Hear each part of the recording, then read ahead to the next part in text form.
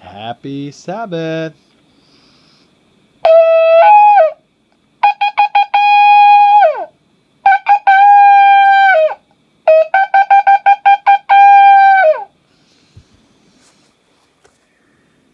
Hope you guys are having a good morning.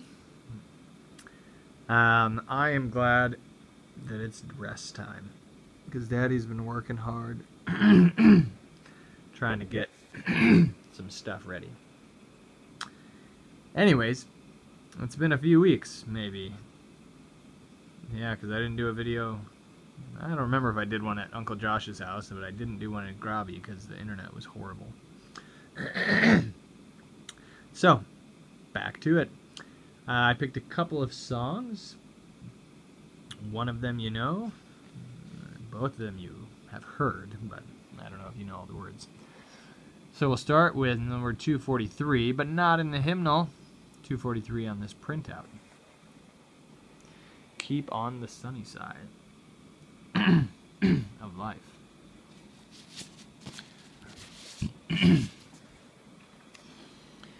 There's a dark and a troubled side of life.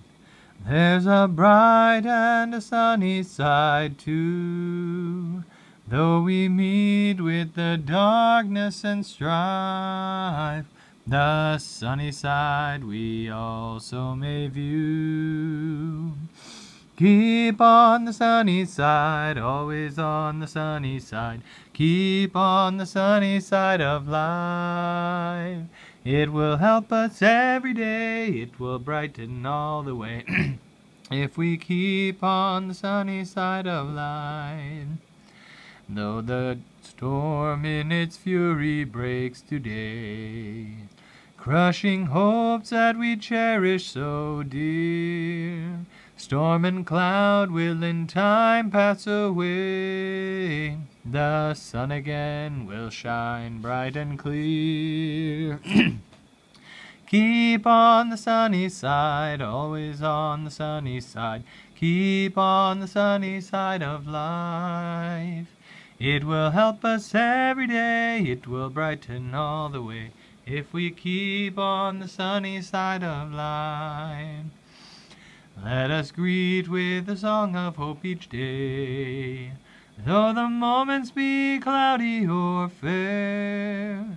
Let us trust in our Savior alway, who keepeth everyone in his care. Keep on the sunny side, always on the sunny side. Keep on the sunny side of life. It will help us every day, it will brighten all the way, if we keep on the sunny side of life. Asher, you probably don't remember, but when you were very small, maybe almost one,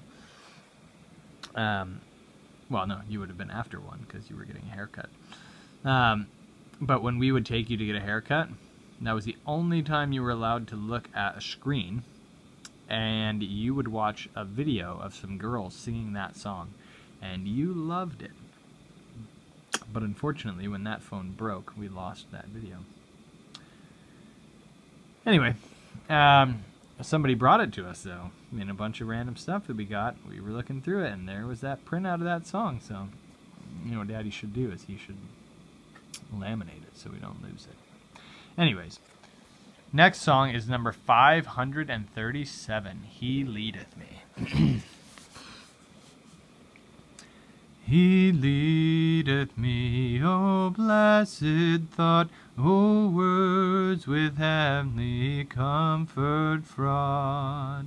Whate'er I do, where'er I be, still 'tis God's hand that leadeth me.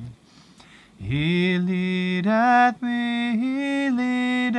me, by his own hand he leadeth me. His faithful follower I would be, for by his hand he leadeth me. Sometimes mid scenes of deepest gloom, sometimes where Eden's bowers bloom. By water still or troubled sea, still 'tis his hand that leadeth me. He leadeth me, by his own hand he leadeth me. His faithful follower I would be, for by his hand he leadeth me. Lord, I would clasp my hand in thine, nor ever murmur nor repine, content whatever lot I see, since 'tis my God that leadeth me. He leadeth me, by his own hand he leadeth me. His faithful follower I would be, for by his hand he leadeth me. And when my task on earth is done, when by thy grace the victory's won, in death's cold wave I will not flee, since God through Jordan leadeth me. He leadeth me, by his own hand he leadeth me. His faithful follower I would be, for by his hand he leadeth me.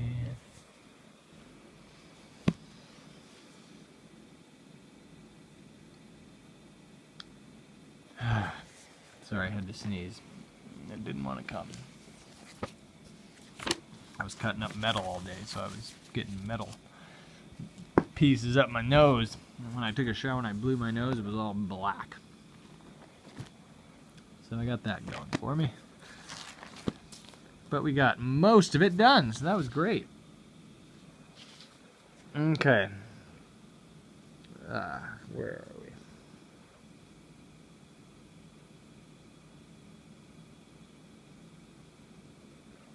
You remember where we are?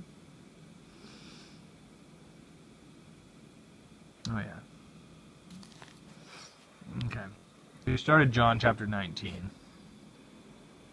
And we read how the soldiers, Pilate said that he didn't find anything wrong with Jesus. Jesus hadn't done anything wrong.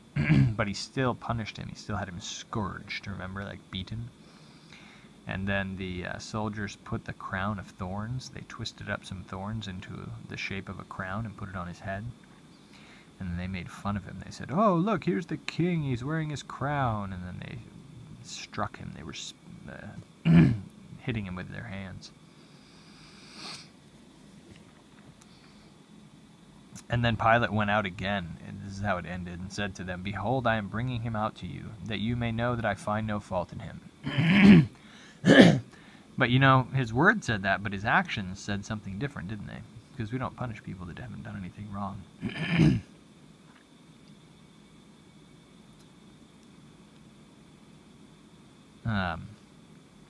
So it says, starting in verse 5, John chapter 19, starting in verse 5, it says, "Then Jesus came out, wearing the crown of thorns and the purple robe. And Pilate said to them, Behold the man. Therefore, when the chief priests and officers saw him, they cried out, saying, Crucify him, crucify him. Pilate said to them, You take him and crucify him, for I find no fault in him. So again, he's saying, I haven't found anything wrong. He didn't do anything wrong. The Jews answered him, We have a law, and according to our law he ought to die, because he made himself the Son of God. That wasn't very true, was it? He didn't make himself the Son of God. God made him that way. says, therefore, when Pilate heard that saying, that he was the Son of God, he was the more afraid. Now Pilate's scared. He says, uh-oh, is this really the Son of God? And Pilate went again into the praetorium and said to Jesus, where are you from? But Jesus gave him no answer. Then Pilate said to him, are you not speaking to me? Do you not know that I have power to crucify you and power to release you? Jesus answered, you could have no power at all against me unless it had been given you from above. Therefore the one who delivered me to you has the greater sin.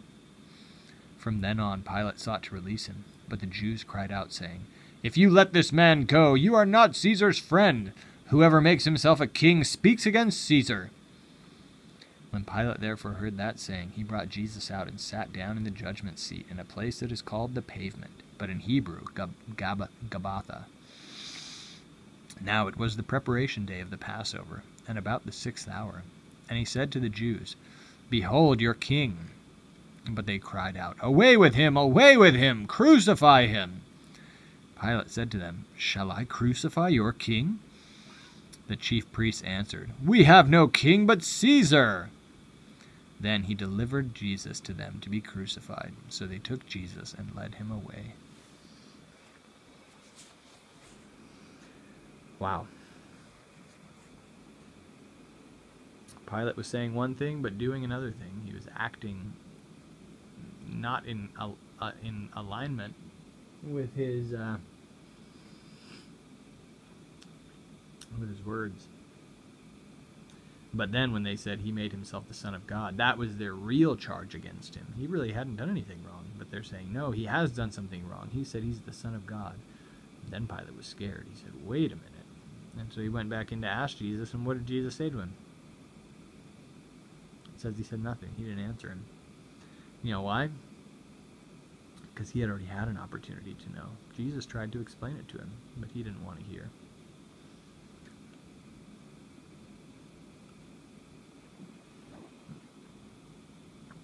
You know, sometimes we have opportunities to learn something or to do something, but we have to take that opportunity. We have to choose to walk in that.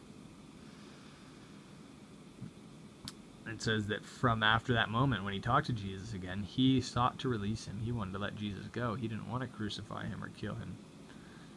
But he couldn't. He was too worried about what the people would say or what the people would think. And so he tried to use the argument, shall I crucify your king? And what did the priest say to him?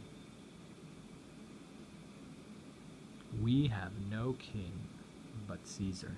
Caesar was the king of Rome. So what they were really saying is that God was not their king, their leader. They were fully surrendered to Caesar. They were allowing Caesar to be their leader and not God. And at that point they took Jesus away.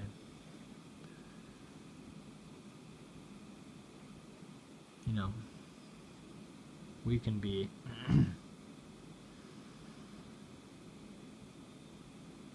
just as caught up in things. We can be distracted by our desires, our wants, our selfishness. And it can lead us to be disconnected from God. We don't connect with God. We don't talk to God because we don't feel like we need Him. We feel like we're good enough. We have the strength. We have the ability. And when we get to that point, that's when we start saying we don't have any king but Caesar. But really what they were saying is that we are our own authority. We don't need any other authority.